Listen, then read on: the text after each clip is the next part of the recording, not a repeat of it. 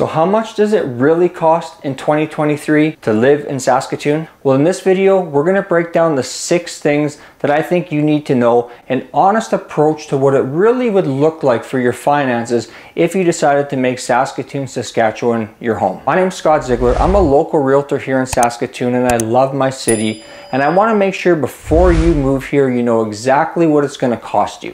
Make sure to follow my social media channels. They're in the description below, as well as a link to my calendar if you want to jump in, schedule a call if you have any questions or concerns about moving here. And also leave me a comment. Let me know where you're watching from and what the cost of living is in your city. I'm going to start with the big one, housing, but stick around to point number 4. In point number 4, I'm going to give you a hack that's going to save you thousands of dollars. It's so good that when I did it myself, I thought it was too good to be true and I didn't believe it, but it's a game changer. So number 1 is housing. Saskatoon has some of the most affordable housing in the entire country. There's a stat that says if you're living in Toronto or Vancouver, you can buy 5 or 6 houses in Saskatoon for the price of 1 house in those major cities. The average sales price is $375,000, and that ranges anywhere from under $100,000 for a small condo to $200,000 for a townhouse condo, or $200,000 to $400,000 if you want an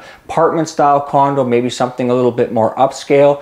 You can get a semi-detached unit or a half a duplex for $400,000 or $500,000, again depending on the quality.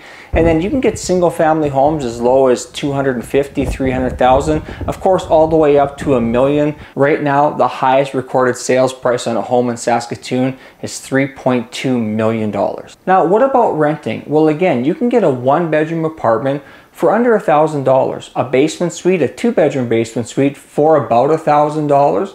If you want to move up to a main floor of a house, you're somewhere in the neighborhood of $1,500, $1,700 depending on utilities.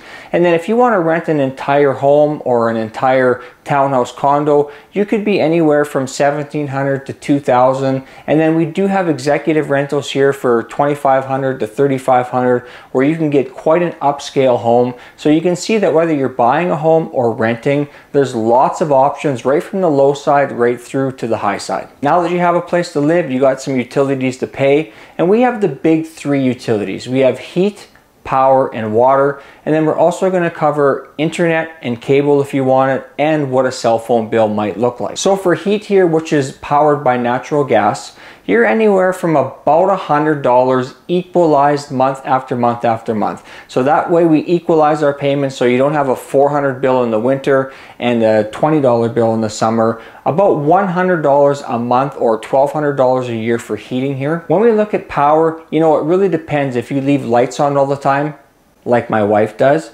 or if you're good about turning the lights off. Your power bill can range from anywhere from $120 to $150. And then we have water. Again, based on usage, you can have a water bill as low as $70 to about $100 a month, where if you take all 3 of those combined, you're in the neighborhood of $300 to $350 a month for your heat, your power, and your water. Now, to include some Wi-Fi or some internet, you can get your Wi-Fi for as low as about $80 a month. If you want to add a cable package to that, that's going to creep up to $150 or even $200 a month. And then you should expect to pay anywhere between about $70 to $100 a month for your cell phone with one of our local carriers, again, depending on the plan. Number 3 is food, entertainment, and groceries. Now, with inflation, we all know that the price of groceries has gone up. The StatsCan says that it's about $230 per person per month in Saskatchewan for groceries. So a family of 4 should be looking at somewhere of around $1,000 a month for groceries, or closer to $500 if it's just a couple. Dining out, like everything else, is a little bit more expensive.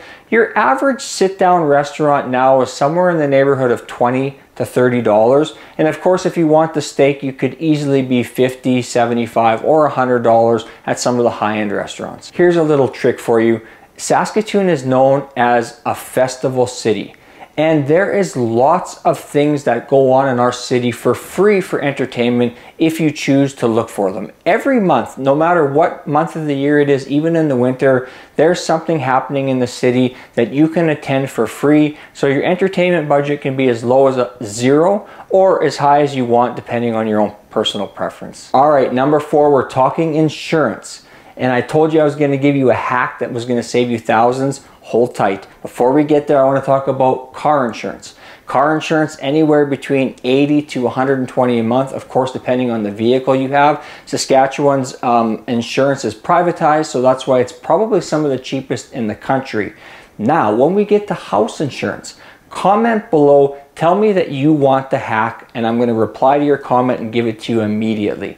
This hack saved me over 75% on my house insurance. So your average house, based on the average house price of insurance in Saskatoon, is about $2,400 a year or $200 a month. My insurance went from $2,600 all the way down to $650 with this hack that I've been sharing with everybody. It's legit. I even had to check it twice. Comment below. I'm going to give you the hack if you want it. Okay, number 5 is your transportation. So you can get a bus pass in Saskatoon for about $90 a month. That'll save you on gas and parking. If you choose to drive, again, like everything, the price of gas has gone up in 2023.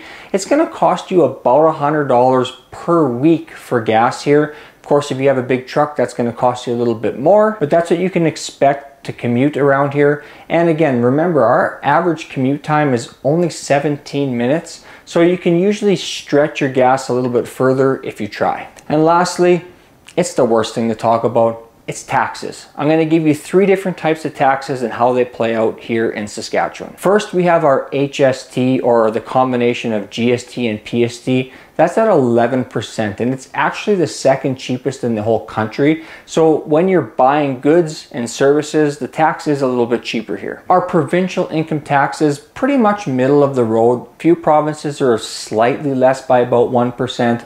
A few provinces are slightly more by 1%. So we sit right in the middle on our provincial income tax. And then when we look at property taxes, right now on your average sales price of $375,000, you're going to have a property tax bill of about $220 a month. And of course, that's for all of the city services that the city provides for you. So that's your updated cost of living for 2023. If you want to book into my calendar to learn more, click the link in the description. If you want to follow me on other social media apps and want to connect with me there, the link is in the description. And please, if there's anything in this world that I can do to serve you, as always, reach out to me, because I'm just happy to help.